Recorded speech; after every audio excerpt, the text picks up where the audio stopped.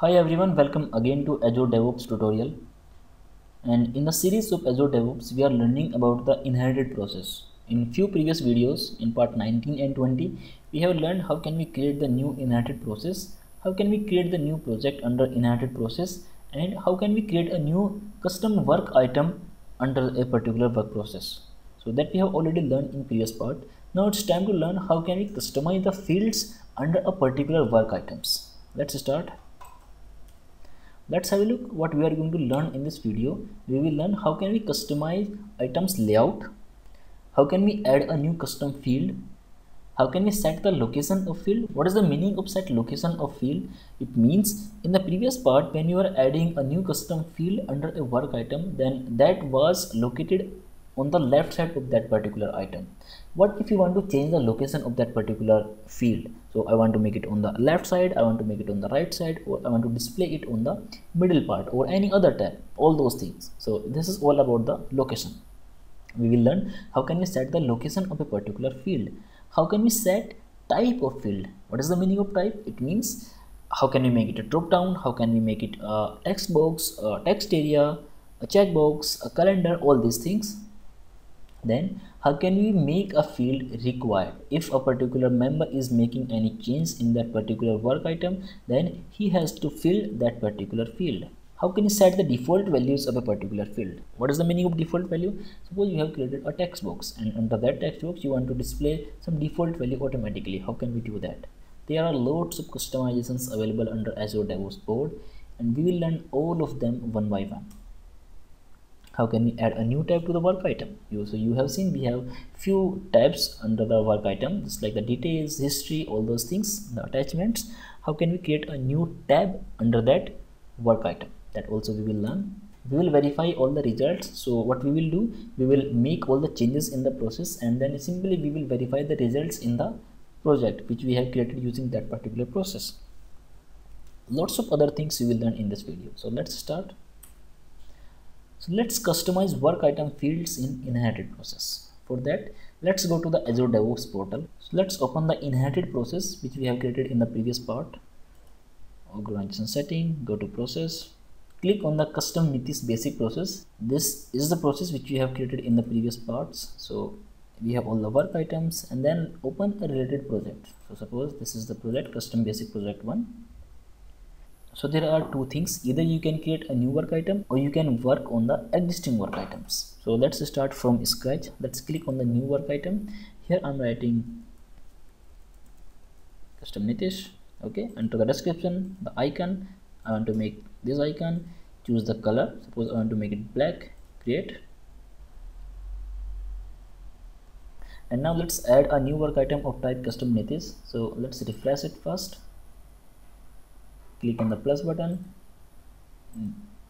new work item, and click on the custom Nitish. Enter the details. So suppose writing, basically this is the title. Let's click on the save and close. Go back to the work items, implement any functionality, and open the details. Okay, so this is the basic thing which we have done in the previous part. Now we will start the customization of this work item. Right now you can see we have few tabs. First one is the details, then we have second tab which is history, we have attachments and the links. Okay, what if I want to add a new tab under this work item? For that you have to first open that work item in the inherited process. So how can you open it? From the list of all the work items, you simply have to click on that particular work item under which you want to make some changes. So suppose I want to make changes in the custom Nitish. Let's click on it. And now you can see we have few menus, layout, state, rules. We will be working on the layout today. So in the layout you can see we have a new field, new group, new page, extensions and the refresh button. So first we will start from the new page. Okay, what is the meaning of new page? New page is basically a new tab.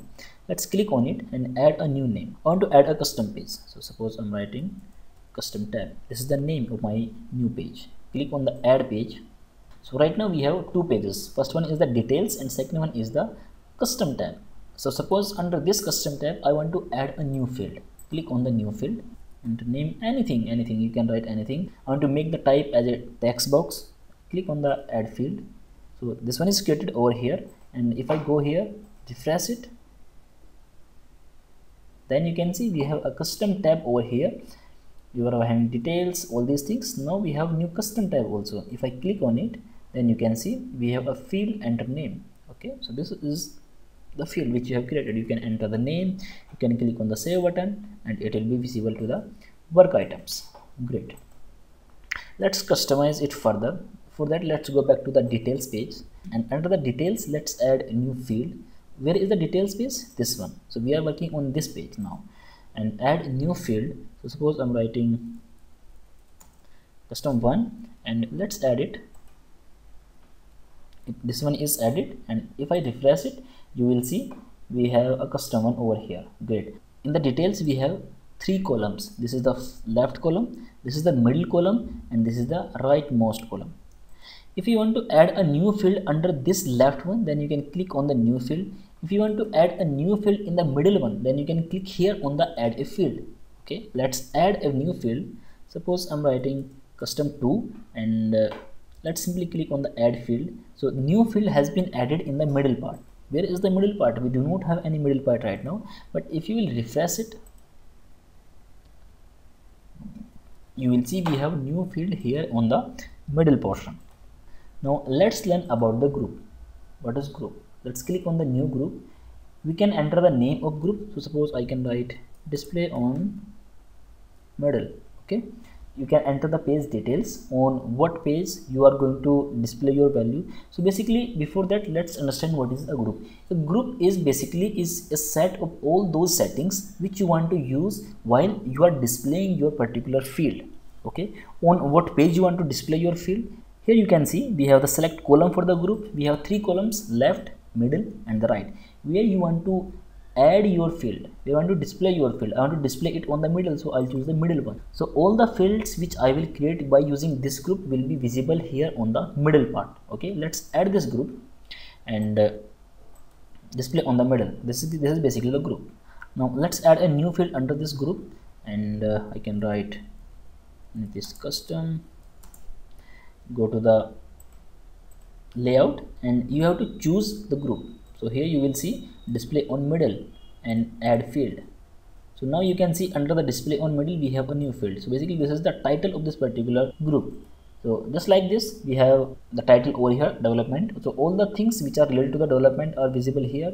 Everything which is related to the related work is visible here. Simply everything which is related to the display on middle will be available over here. So let's refresh it, and now you can see we have a new field. So this is the title of the group, and we have all the fields which we have created under this group. So this is the name custom, and you can add the values, you can save it like this. Now let's make this field as a required. To make it a required field, you have to click on the edit button. Basically you have to go to the options field. If you are creating the new one, then you can choose the options, and here is a checkbox of the required. Let's check this checkbox and click on the save button. Refresh over here. If I remove the value of this field and I want to save it, then you will see we have an error. This is the detail field Nitish custom cannot be empty. So you have to enter the value in this field. Here also you can see we have a notification just like the details of the error. So it means we have to enter the values. So I'm writing any value, and immediately the save button is enabled. So this is how you can make your field as an required field. Now let's add one more field, custom 3. Here you can choose the type, boolean, date time, decimal, identity, everything which we have learned in the previous part. So basically the type will work in a similar way that we have learned in the previous part. Go to the options. If you want to set the default values, what is the default values? And for that, let's go to the definition, and since we have the text box, single line text box, I can enter a string. So this is the default value. Okay, and then click on layout button. Under the layout, you can choose the group where you want to display it. So I want to display it on the middle one. Click on the add field, and immediately you will see we have added a new field under this display on middle. Let's go here and refresh the work item. Now you can see we have a custom 3, and the default value of this field which we have set from the inherited process is visible over here. This is how you can create a custom field, and you can set the default value of that particular field. Okay, now suppose if you do not want to see some fields, how can you delete that, or how can you remove them? I do not want to see the description, so I can simply click here on the three dots and hide from layout. Okay, so this is not visible right now. If I go here and refresh it, then you will see the description box will not be visible to us. So that's how you can hide any particular field. So since description was the existing one, so that's why we were not having any option of the delete, but we can simply hide it. If you want to make some changes in this custom one, then you can click 3. If you want to remove it, click on the remove. Now you can see this custom one will be removed from here, so the custom is not available over here. Simply we have only discussion. And now suppose if you want to change the location of a particular group, how can you do that? So instead of changing all the fields one by one, you can simply make all the changes from the group also. So go to the group level, go to these three dots, click over here and click on the edit button. And now you can see you can set the locations. So suppose this is the left, middle and right one. Choose the right one suppose and click on the save button. Then you can see display on middle is on the right side. Since the name is setting middle, but do not care about the name, we can see the display on middle. Earlier it used to be here on the middle section, but now it is here on the third column. What if I want to see it on the top? So for that you have to click again here on this group and move up. So it has been moved up by one step. If you want to make it on the top, then you can again click over here and move to up. The changes are saved automatically. Go here and refresh the page. Now you will see that your group is visible on top. So that's how you can customize your fields under a particular work item. I hope you have learned a lot of things from this video. If you like it, give it a thumbs up. Tell me your feedback in the comment section. Don't forget to share the video and subscribe to the channel. Thank you for watching. Have a great day.